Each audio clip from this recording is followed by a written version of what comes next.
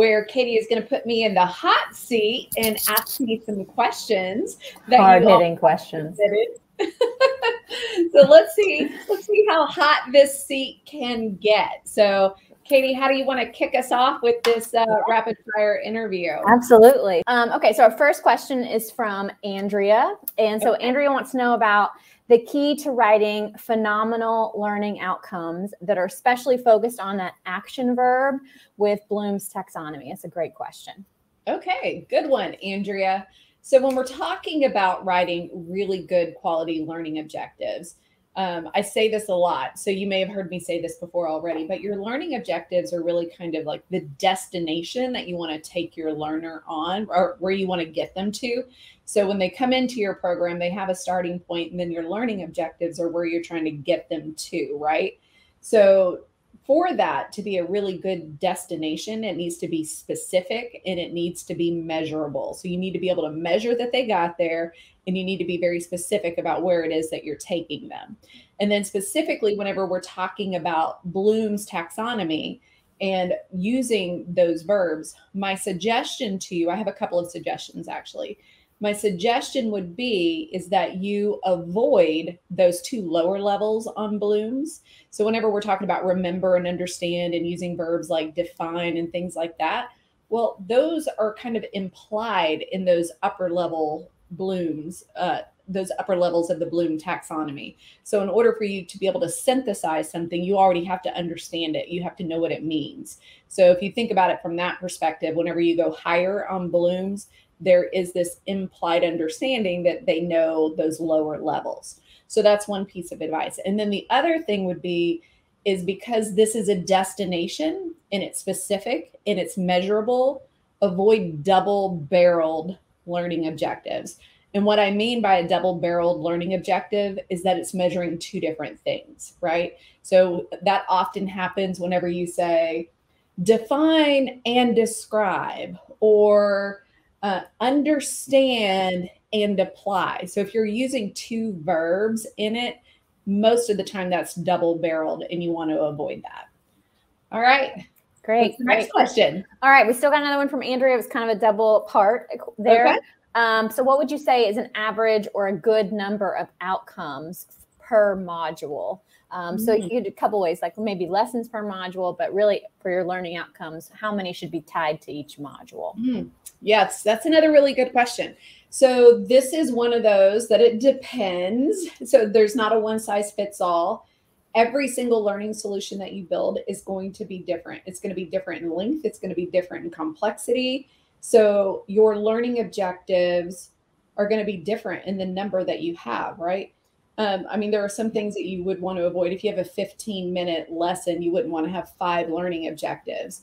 It really comes down to how much can a learner really learn and be able to demonstrate at the end of that module or that lesson. So you're going to size the number of learning objectives based on what you want them to learn, the complexity of the topic, and the length. Yeah, that's a good one. Definitely.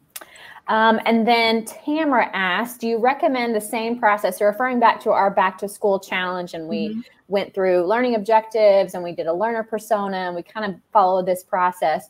Do you recommend using that same process for designing all courses or classes, no matter how long they are?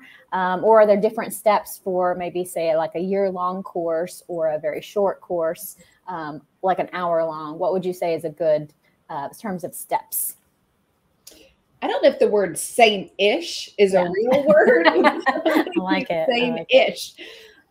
We definitely skipped some steps whenever we entered into this challenge, because we had a very short amount of time and we were only able to discuss concepts in a very brief manner. So we skipped like the whole analysis phase. I mean, we truly skipped that. We didn't have any kind of kickoff. We didn't have a meeting with our business owners or our stakeholders to really dig into their goals for the training. We didn't really get into the purpose of the training or the outcomes. Like, we created some, but we didn't tie those to any business objectives or business targets or anything like that. So It's same-ish, because once we go through that analysis phase, then yes, then we would go back, refine our learning outcomes, lay those out, look at the big picture. Even if it was a year-long program, we would take a step back, look at what it is that we needed to cover over that 12-month period, you know, what the cadence of that is, what the learning objectives are for each of those different modules. So we would have done more, but the general principles that we used would be the same. We would just have a little bit more that we would add to that. Yeah. So we like assumed that we had all that information and we were just kind of working from it. Yeah, exactly. Yeah. Yep. So I'm going to throw a softball question in here to pepper that in. So here's, are you ready? So what would you say is your superpower as a designer? My superpower. I know what I would say yours is, but I want to know.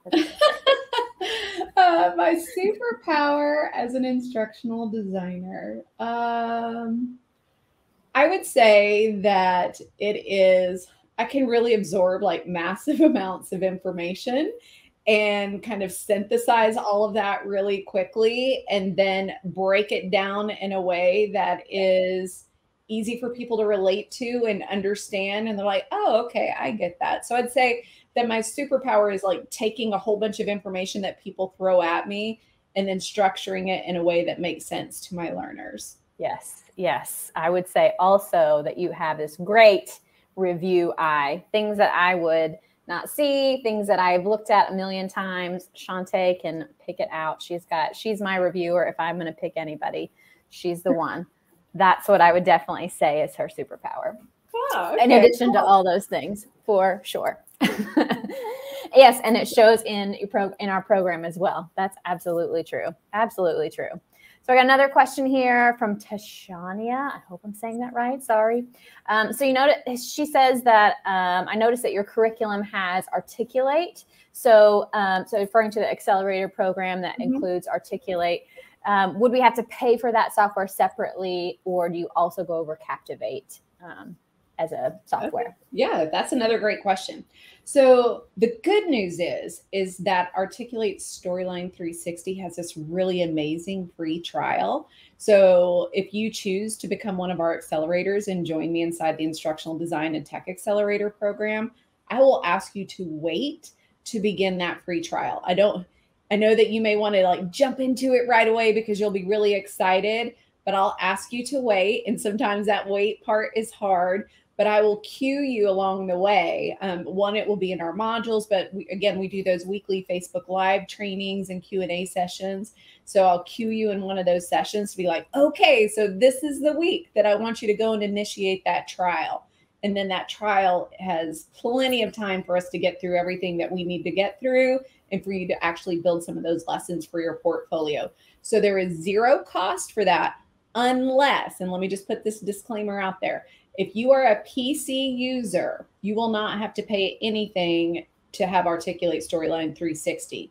If you are a Mac user like me or like Joni, then you're going to have to run something like Parallels, which allows you to have a dual operating system so that you can run Articulate Storyline 360 on your Mac.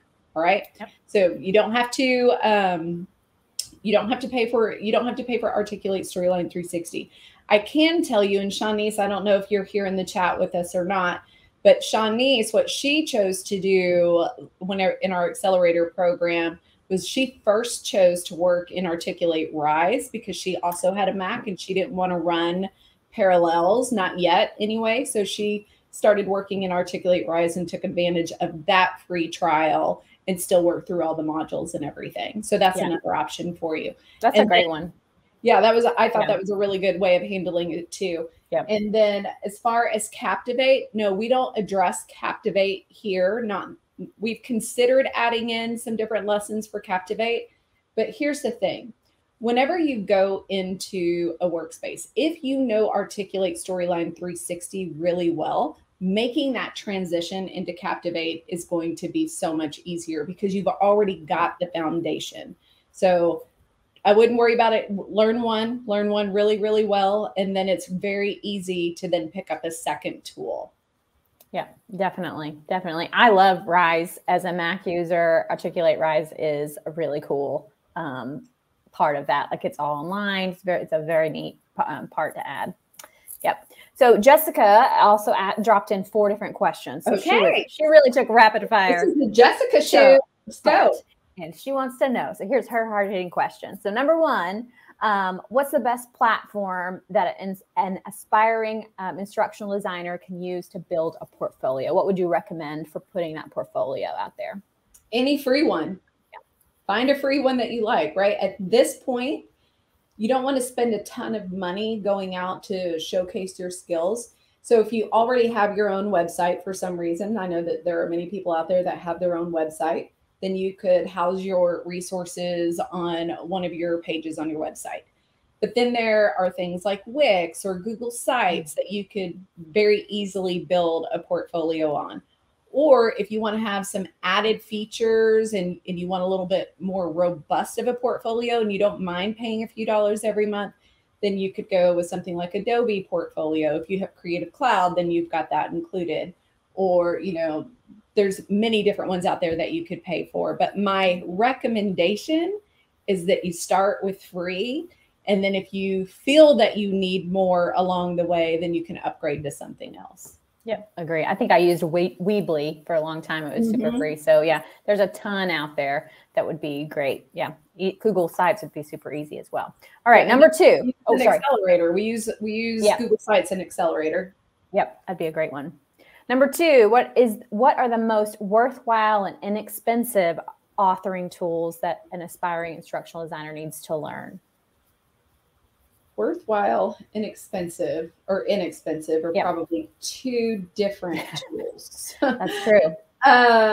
So worthwhile. Okay. If we're breaking this into instructional designer in e-learning, okay, let's break it that way.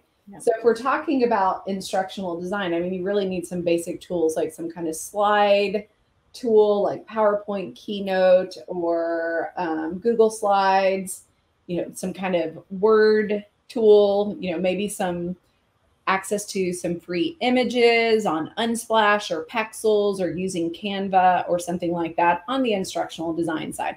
And you need a project management tool and again, I'd go for a free one, especially at this point. You could do Trello or something like that, or even ClickUp has some free access. So I would go with free. I would start with free because whenever you get a job, they're going to pay for all of your tools. So until you get the job, I would go with the free tools, the free trials.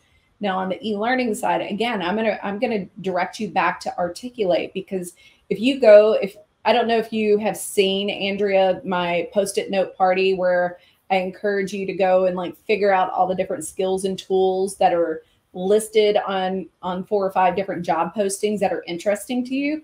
My bet is that whenever you go through that process, that you're going to see Articulate mentioned many times. So I would go there. But then there are other things like there's iSpring, right? There's some add-ons to PowerPoint that can easily convert a PowerPoint into an e-learning tool. Or, another form of e-learning that's not for an LMS, so to speak, but you could do the voiceover of PowerPoint and you can export it as a video. So there's quite a few things that you can do to convert something into e-learning at a pretty low cost. Yep, definitely. And then best books and resources for someone that's more self-taught in instructional design. What would be my favorite book, Katie? I know, Training from the Back of the Room. Yes. Also my favorite. Yes. So that's a really great book. And it's really about leading training and getting your learners to interact with the content and lead conversations. So you may be thinking, that how does that apply to instructional design, Shawntay? Well, if you get the book, you will know, because it is loaded with really great tips about instructional design and how to structure content, how to write content, how to maximize learning. So that's a really great book. There are other ones like, Design for How Learners Learn is another good one. If you're on the e-learning side, Tim Slade's got a really great book out there that you can flip through and read through. It's a very easy read. He did a really great job of breaking it down so that it's understandable. But aside from books, I would recommend that you follow some blogs, right? Follow our blog on the Instructional Design Company. check out Christy Tucker, check out Kathy Moore. They're constantly, and we are too, we're always putting out more information related to instructional design that can help you grow as you're developing your instructional design and e-learning skills. Yes, and I will drop the names of those books into the comments after this, just so you can have them written down. But Training from the Back of the Room is a great one, like Shawntay said. Design for How People Learn. I'm also in the middle of one by Peter C. Brown, just called Make It Stick, which is a great book about like learning and also balancing that with storytelling, because that's really part of the job. So just free plug there. That's also a great one. Awesome. And then another question here from Jessica and her 4 rapid fire. Great job here. What are good transitional job roles for a teacher who is an aspiring ID? So someone maybe in the middle, still teaching maybe, and still trying to take on a few, like somewhere in that middle point before they stop teaching.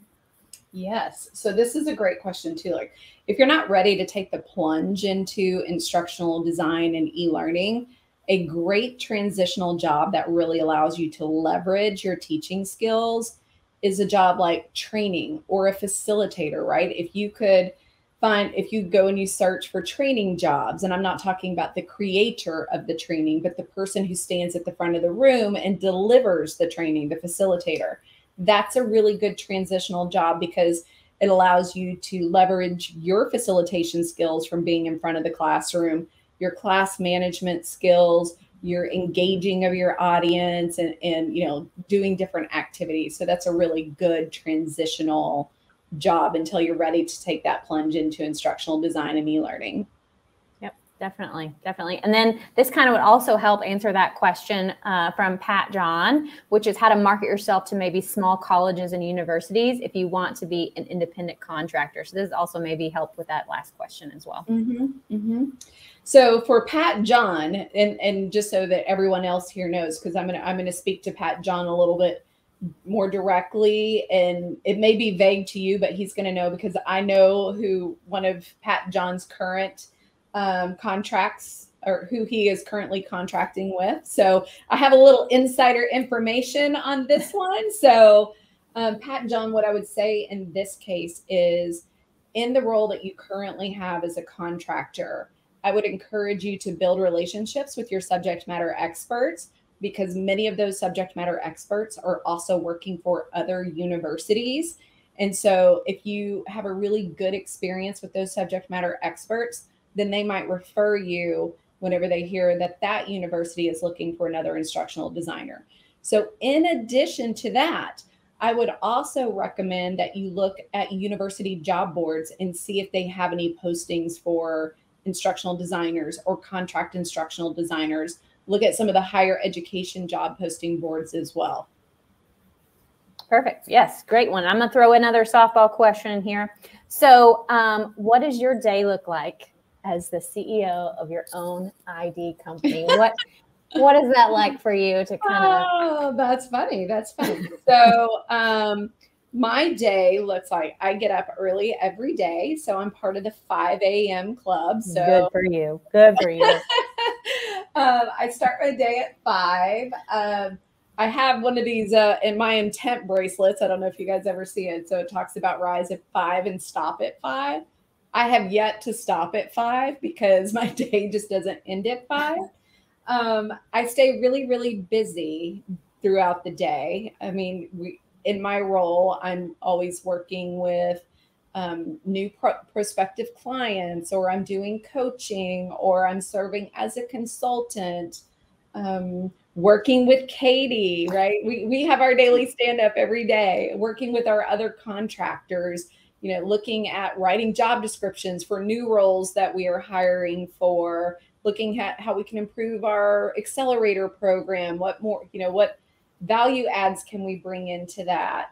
And then just, there's the daily grind stuff, right? There's billing, there is balancing the books, there is forecasting, goal setting, so there's a lot of different things that we are constantly doing. If I ever sat down and thought about it all at once, that might be overwhelming, but I literally just like block it into chunks, like, okay, I got to do this, or okay, I got to do that. So it doesn't ever seem that bad. Yeah, that was a selfish question for me about how you do it all. How does this all happen? But, and then our last question here from Lauren, do you have to be a creative writing genius to be a good instructional designer? I love this question. I have a bachelor's in graphic design, but wouldn't consider myself to be a wordsmith because there's a lot of writing involved, finessing. So what would you recommend there? You know, it's funny because I come from a line of very, very creative, artistic women. And I did not get that very, very creative, artistic gene. So I knew that face was going to come. But what I am really, I mean, again, I'm good at like taking a lot of information and like breaking it down into a way that is relatable to other people to consume and digest.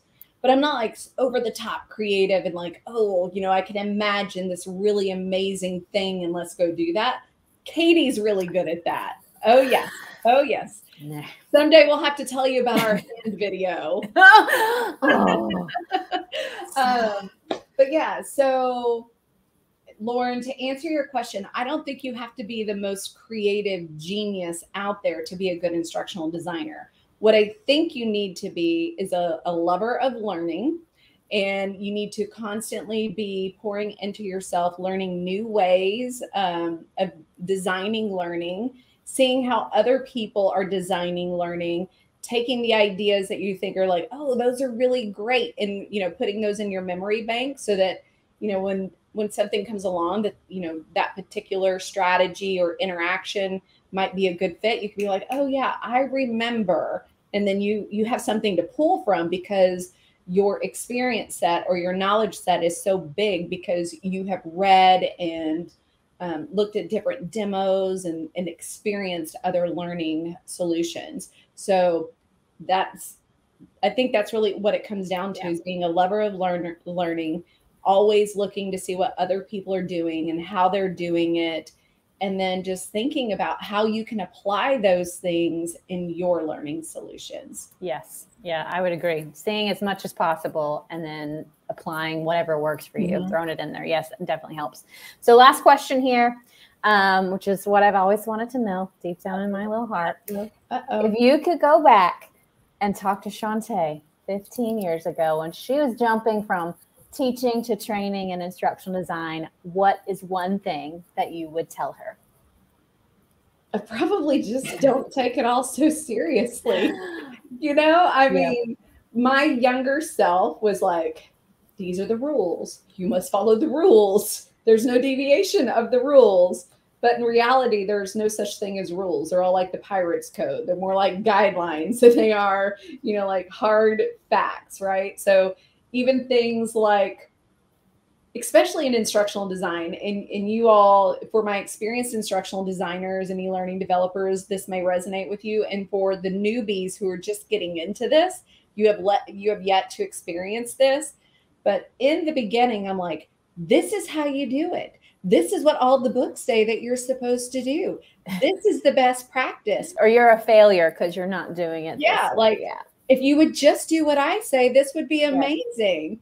Well, the reality is, like, all of this is about best practice. It's a starting point.